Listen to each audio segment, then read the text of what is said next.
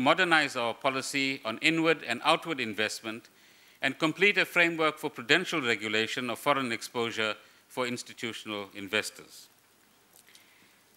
We now come to the many tips that Trevor didn't receive, but Pravin did this time. South Africans have come to know the Tips for Trevor campaign that accompanied the budget every year, introduced by my predecessor, Minister Manuel. The campaign allowed citizens to contribute to the budget process, and I've continued to draw on their advice and sometimes even their humor. We have also used a new form of media, such as Facebook, and hundreds of people have used that to communicate their ideas to us. You see, we're modernizing. I would like to thank all of those that took the time to send us the tips, which gave us many new and creative solutions for the future. Resolving the issue of unemployment clearly needs close cooperation between all sectors of society. Nhlanhla Sopoza of Johannesburg sees the country standing at an opportune moment.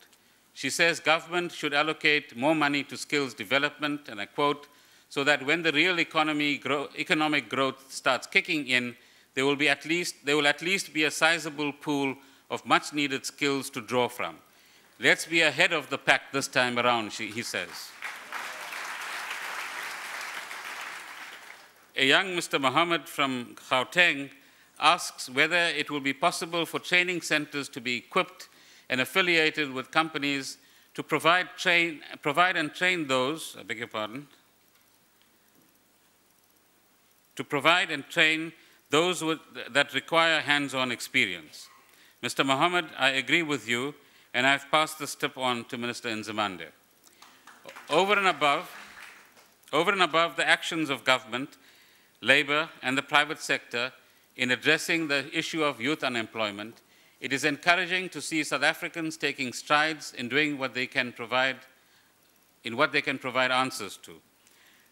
Vuyisa Kbaka, a young man from Cape Town, wrote in asking for a larger budget for youth development, focusing on entrepreneurship and job creation.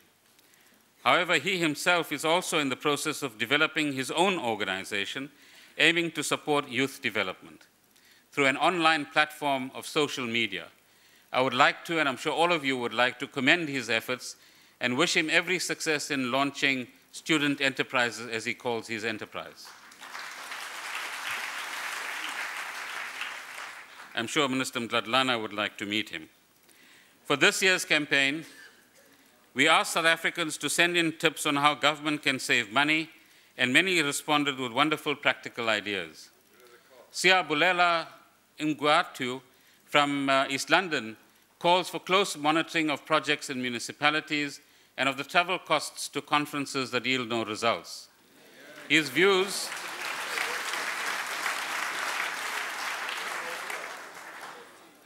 are echoed by Johan Ace, also from the Western Cape. I suppose they don't have too many conferences, who works for government and so has first-hand experience of where money can be saved. He advises that the system of travel allowances for government officials needs to be reviewed. The review of the ministerial handbook will address the concerns of many citizens, such as Teminkosi Buthelezi from KwaZulu-Natal, who calls for the benefits of ministers, their deputies, premiers, and MECs to be reduced.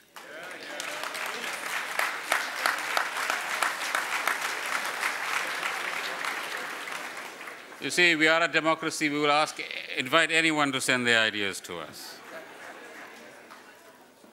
Sheila Shlakuri from Guguletu, who is in the audience today. Where are you, Sheila? Can we see you? Ah, there she is. Wrote in to ask for a review of the child support grant processes to prevent abuse of it. Ms. Shlakuri, I am pleased to announce that government is indeed reviewing the payment system to reduce fraud and corruption.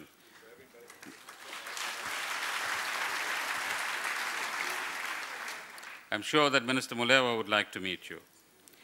Advice was again sent through by traditional healer William Machale of Soweto. He had previously submitted a 97-page handwritten tip for the 2009 budget.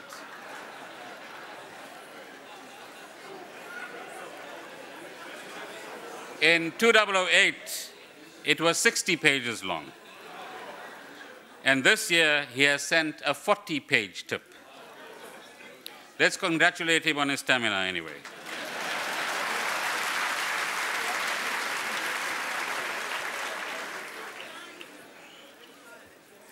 He rightly argues that more public participation in the budget should be encouraged, especially from community organizations, and that community leaders should be trained and skilled so that they can educate their communities and so that communities can build organizations that drive development. I am sure we all agree.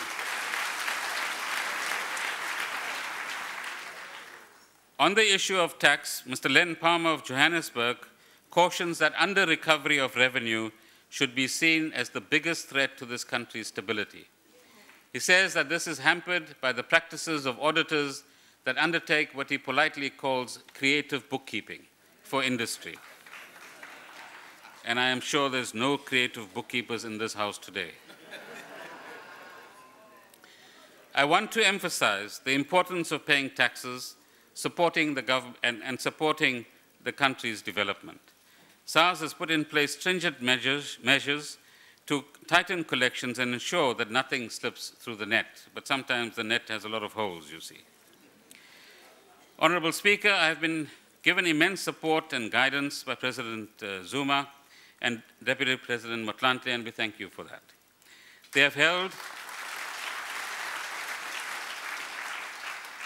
They've literally held my hand as I took the first tentative steps as a minister in this cabinet. Our cabinet system is one where we take collective responsibility for the policies that our government approves, and similarly, we take collective responsibility for our failings as well. And I'm sure that's reassuring for all of us. I would like to thank all of my cabinet colleagues for their support and also for the lively engagement on critical issues that face our country. This budget is our collective statement.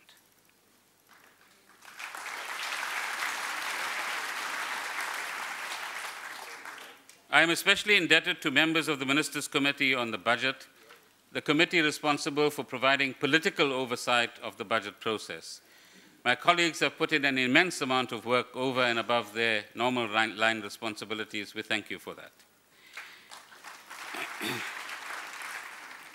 As a newcomer to the executive and indeed to Parliament, my colleague, Deputy Minister Nene, has had to show me the ropes as well. He brings a steady hand in a very challenging environment, and we want to thank him. He's no longer chair, he's Deputy Minister now, you see. The MECs of Finance have again been generous in sharing their experience and insights and in dealing with difficult challenges this year, both in the provinces and nationally. I wish to express a personal appreciation for their support and dedication to the cause of sound public finances in the provinces. I wish to thank my predecessor and colleague, Minister Manuel, both for the foundation he has laid in managing the fiscus and in the strength of the team that he has left behind.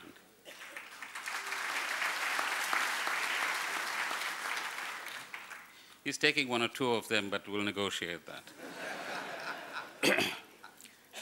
Our collective thanks are also due to Governor Jill Marcus, who has approached her task with new ideas and great energy. She too has sought to change things, to build on foundations of success, and to do things differently to achieve more, and we wish her well.